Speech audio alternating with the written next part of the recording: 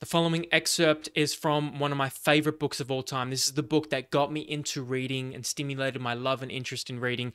This is the book that I think every human being on the planet should probably read, and that is The Alchemist by Paulo Coelho. When I was a kid, I didn't feel like I was skilled or good, talented at anything, really, and I felt lost. I didn't feel like there was anything for me. What am I going to do in this life? What can I dedicate my life towards? I didn't know. And this book, and what I'm about to read, illuminates what is possible. That you can find, and everyone has, their own personal legend, personal calling. And this book illuminated to me, as a young adult and teenager when I read this, that I can find it. And it does exist. This thing that fills you, fills your cup. This path of walking through life that gives you meaning, fulfillment, and fills you with ultimate enthusiasm and vigor. Something you know in your heart of heart is the thing you should do. It is possible to find, I believe, for everybody. But life stultifies this and suffocates this, especially as we grow older. I hope this can illuminate to some, regardless of their age, like this book illuminated to me in my younger years, that it is possible and you can find your own personal legend. We all need to be aware of our personal calling. What is a personal calling? What is a personal legend? It is God's blessing. It is the path that God chose for you here on earth. Whenever we do something that fills us with enthusiasm, we are following our legend. However, we don't all have the courage to confront our own dream. Why? There are 4 obstacles. Now, before we get into the 4 obstacles, before people get emotional or fixed on the idea of God, let God be whatever you want God to be. Don't allow the stereotype, stigma, or attachment and love and dedication and devotion to the word God distract you from the meaning behind what is being said. Find your own symbol for what God is for you. So, what are the obstacles that get in the way of us finding our personal legend? Because once we identify them, we can get through them to find what is truly our personal calling and legend. First, we are told from childhood onward that everything we want to do is impossible. We grow up with this idea as the years accumulate, and so too the layers of prejudice, fear, and guilt.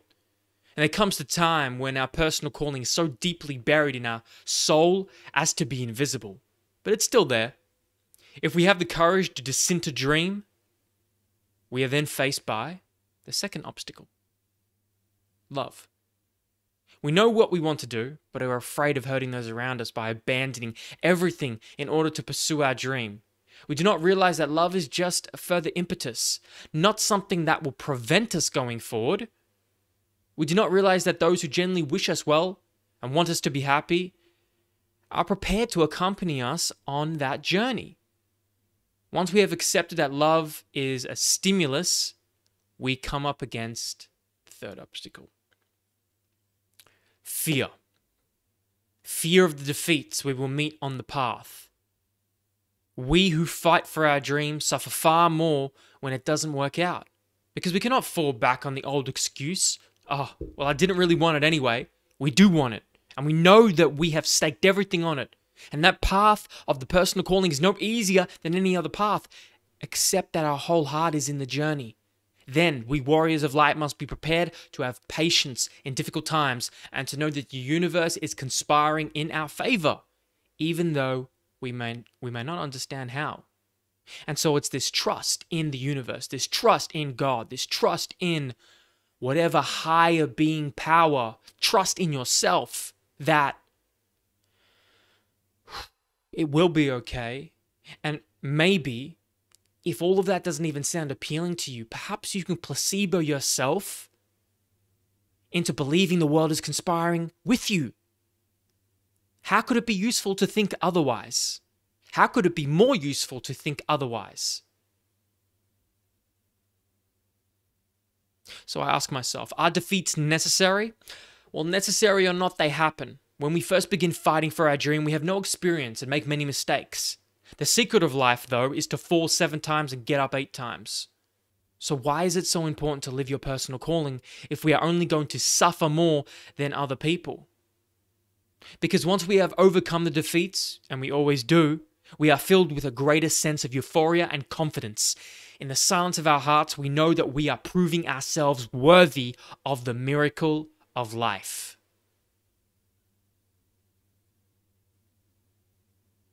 If that is not reason to fight and find and stay on the path of your personal calling and legend, I don't know what is. You prove yourself worthy to the miracle that life is by overcoming the trials, tribulations, and defeats that riddle our lives. Each day, each hour is part of the good fight. We start to live with enthusiasm and pleasure. Intense, unexpected suffering passes more quickly than suffering that is apparently bearable.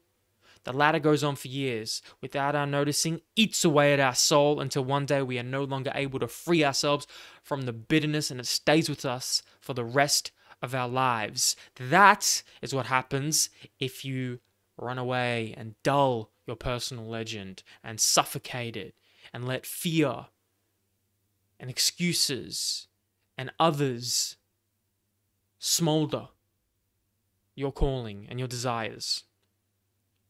And so having disinterred our dream, having used the power of love to nurture it and spend many years living with the scars, we suddenly notice that what we always wanted is there, waiting for us, perhaps the very next day.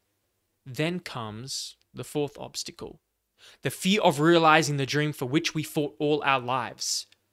Oscar Wilde said, "Each man kills the thing he loves." And it's true. The mere possibility of getting what we want fills the soul of the ordinary person with guilt. We look at all those who have failed to get what they want and feel that we do not deserve to get what we want either. We forget about all the obstacles we overcame, all the suffering we endured, all the things we had to give up in order to get this far.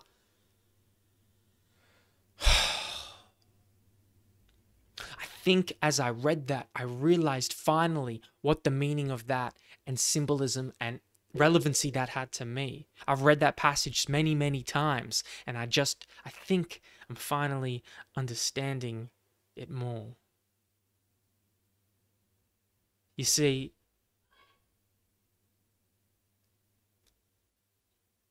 when you start to attain the lifestyle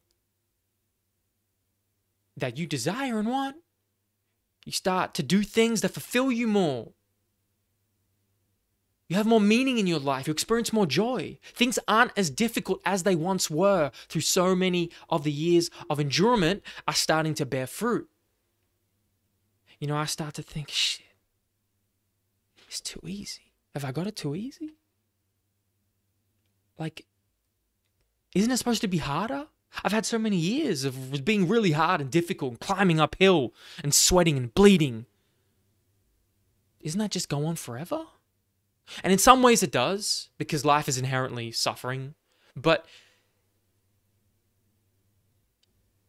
you work to make that suffering more bearable. You work so hard. You fight all your life. Keep moving on the path of your personal legend so you can feel better and enjoy more of life. And so I felt like, am I enjoying life too much? I felt this 4th obstacle, the fear of realizing the dream to which we fought all our lives, so we push it down. We feel, you almost feel like you're an imposter. I don't deserve this. Is this really what I'm experiencing? Is good things happening to me now? I'm starting to live a life that I want to live more. And if I keep going on the path, I might even get to greater heights of freedom and success and joy and meaning and fulfillment. But a part of you feels like you don't deserve it. It's like, I'm not suffering painstakingly every single moment or day, as much as I was.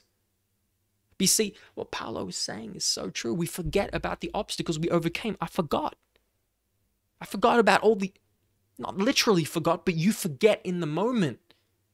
Hold on, you built this. This is what you worked towards. All these years of overcoming, all these years of pain and challenge and falling down 7 times and getting up 8. That is supposed to equal eventually this feeling, isn't it?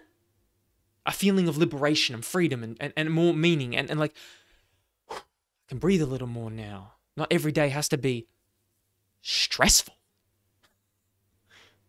I can smile and laugh a little bit more. I can enjoy the finer pleasures of life a little bit more, because why do I have to be a slave and feel like I have to be just painstakingly hard on myself every moment and every day, and I don't deserve the cake or the cookie until I bleed?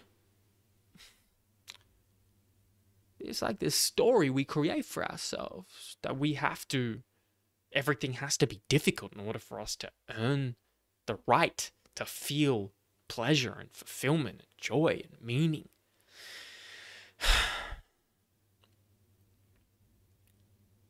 But that's the trick we play on ourselves. It's the trick I played on myself. I'm playing on myself. Coelho continues, I have known a lot of people who, when their personal calling was within their grasp, went on to commit a series of stupid mistakes and never reached their goal when it was only a step away. This is the most dangerous of obstacles because it has a kind of saintly aura about it, renouncing joy and conquest. We think we're more virtuous because we're renouncing against joy and conquest. No, always more. But if you believe yourself worthy of the thing you fought so hard to get, then you become an instrument of God. You help the soul of the world and you understand why you are here.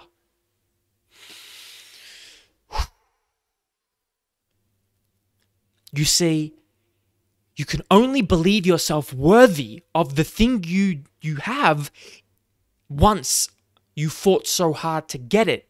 That is the foundation. If you are just given something from nothing, you inherit a certain amount of success and wealth. You're just given opportunity based on something you didn't earn. Why would you think yourself worthy? And if you did, you'd probably just be lying to yourself. You'd probably be tricking yourself. But if you fought so hard to get where you are and become who you are, and then you can recognize that truth, if it is true, then you can believe yourself worthy. And if you can then believe yourself worthy, the floodgates open. Your potential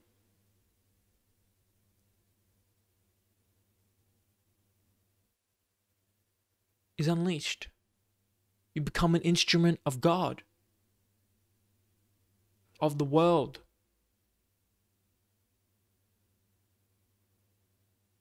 And you understand why you are here.